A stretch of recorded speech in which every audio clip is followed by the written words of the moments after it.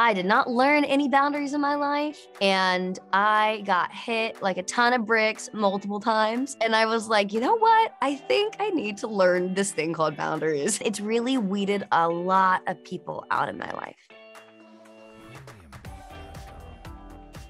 You are a bit of a gamer girl, are you? Yeah, like not even a bit, like a little too much, probably. How often we play? What games are we playing? How often do I play? All the time. The answer is always. I like, even here in London, I brought my Switch with me. So I've been like gaming every night. So when I'm traveling, I play like kind of more like simple games that make me not so stressed out. So I play like Mario Kart or Mario Party. But then when I'm home, I play really high octane games like Call of Duty. I love how you go in with the light Mario Kart, throwing some like coins and stuff. And then you're like, do you know what? I'm going in when I'm at home on Call of Duty. I like to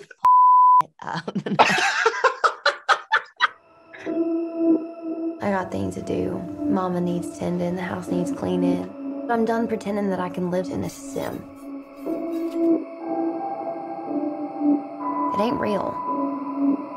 What the show, when you really boil it down, is all about mindset and changing your mindset, isn't it? When do you think you've put the brakes on in your life and switched up your mindset? Probably the pandemic was the biggest reset. It was the first time that I'd ever been home for longer than a couple months, probably like since I was 9 years old, I would say, because I've been acting since I was 5. I'm 25 now, so it's a long time. That's a good 20 years, babe. It's a good 20 years, babe. It's a good 20 years.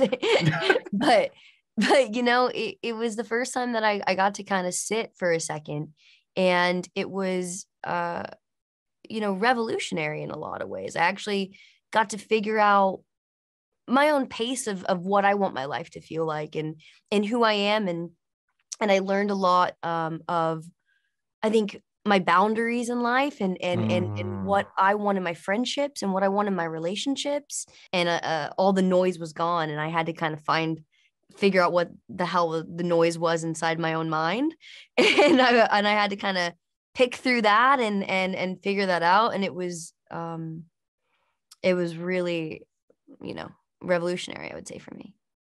And we talk about boundaries quite a lot in this podcast. I mean, I have like 0 boundaries. My boundaries do not exist. Like anyone can just like come on in. And I'm like, yeah, bye. Like really trying to work on it as a process. Yes.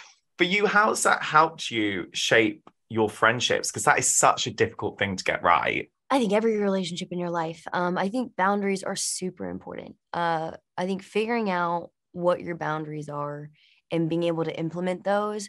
And I think one big thing that I talk to my therapist a lot about is this incredible book called The Fourfold Way. And I suggest everybody reads it. It is just fantastic. It has helped me through a lot of really difficult times in my life. But one thing that it talks about is speaking your truth without blame or judgment. And that if you are casting blame or judgment, you're not speaking your truth. You're judging someone, or you're blaming something on someone. And so part of, realizing your boundaries and actually enforcing your boundaries is speaking your truth without blame or judgment to people, and seeing what you get back, and listening to what you get back, and learning from what you get back. So boundaries are a new thing for me too. I didn't grow up with any boundaries. I did not learn any boundaries in my life. And I got hit like a ton of bricks multiple times. and I was like, you know what? I think I need to learn this thing called boundaries. and it's been great. But it's really weeded a lot of people out of my life. It has weeded a lot of people out of my life for the better. Yeah. Sometimes you need the cleanse, I think, to work out like what your energy is, who you are as a person without external influences all the time as well. Human connection matters so much, right? So it matters, like it really does matter. I think that's also what we learned through the pandemic is like isolation is not healthy. To a point, it's really good to be solo and really good to have, autonomy in your life. But at the same time, human connection really matters. So, the thing with cleansing people out of your life, you really do start to realize like, oh, how does like this person make me feel? And what do I feel internally when I'm with you? And when I go away from you for a while and then we come back together, whether it be a friendship, you know, relationship, family, whatever it is in your life. How do I feel around you? And do you make me feel good? And it's honestly as simple as that. And when you start to really figure out like what makes you feel good and what makes you feel whole, um, you can kind of follow your own like true north, you know what I mean? Your own intuition. And like your body will tell you more than your mind will tell you, I feel like most of the time. But our mind ignores our kind of physical reactions to things. And you should really listen to your heart rate, you know what I mean? Listen to your heart in actually the way that your nervous system reacts to situations and people. Oh, babe, I'm taking notes. I'm literally, I feel like I'm at the therapist now. I'm like, boundaries need to work on. Controlling heart rate. Need to work. Boundaries in big. Underline. But it's so amazing you have that really strong sense of your own voice as well. Because I think it must have been like when you actually think about your career, like when you were saying you started at 5 and then you've been in over like 50 TV shows and movies, like that, that is a CV and a half. It's a crazy number. Yeah, it's a crazy number. Like, how have you learned to really respect your inner voice and find your voice? What have been some turning points in finding your voice for you? I mean, growing up, you know, it's just like, it's so funny. I remember being like 18 and I was like, man, I really got it on lock. I feel good. I don't know what people are talking about that like you like don't feel confident. And then I like turned 19 and I was like, whoa, like, you know, my like outward self was like finally, I think I finally realized that that's a thing, and that, you know, public opinion is a thing, or personal opinion is a thing, and that some people just like just don't like you because they don't like you. You know what I mean? Like it's, you know, it just is what it is.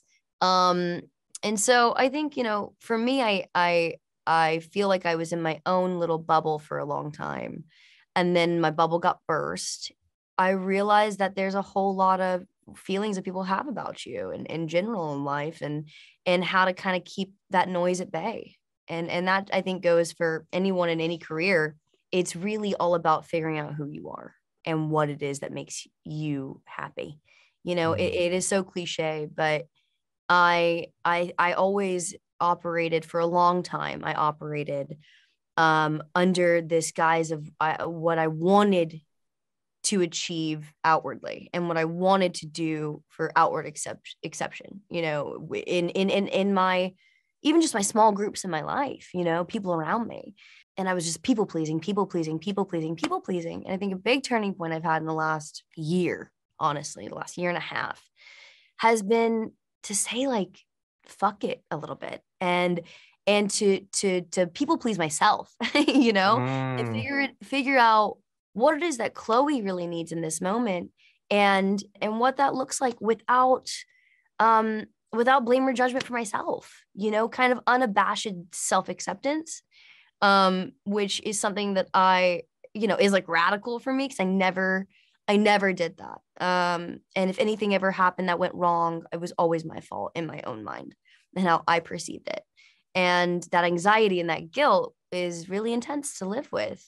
I think keep the noise at bay, or start to keep that outward noise at bay, and to really, really look inward and figure out who I am, and just have really meaningful conversations with those around me, and have really honest conversations with those around me. And people will tell you exactly who they are, you know, they just will. I mean, that epiphany is a stunning one, isn't it? It's huge. People always said this to me when I was younger. They're like, when you grow up, you're going to learn that like a lot of doesn't matter. A lot of people and things that are going on around you, it doesn't matter. And you're going to like learn to be there for yourself. And it's one of those things that like all of a sudden I turned 25 and my like frontal cortex in my brain like formed. I like felt it form. And then I was like, oh, it. You know what I mean? Like 100%. There's a huge difference from 23 to 24 to 25. Like I feel like every year is a massive growth spurt internally. Yeah. And I mean, I just hit my early 30s and I'm still trying to find the words. Like, I'm like, fuck it. Yeah. And I'm like, yes. No, listen, I still struggle a lot with it. Good. but it is a strong upward, steady pace to the peak. Yeah, it's like it's the climb, basically. To quote, you know what? In the words of Miley Cyrus, it's the climb, i.e., Hannah Montana. It's the climb, babe. It is. Who knew we were going to go there? That song's incredible. No one will take that away. That song is fantastic. Yes. Actually, now I'm thinking about it, it's like the moral message of that song is actually very strong. The pinnacle of existence. That song is fantastic. It can dictate so many things in my life.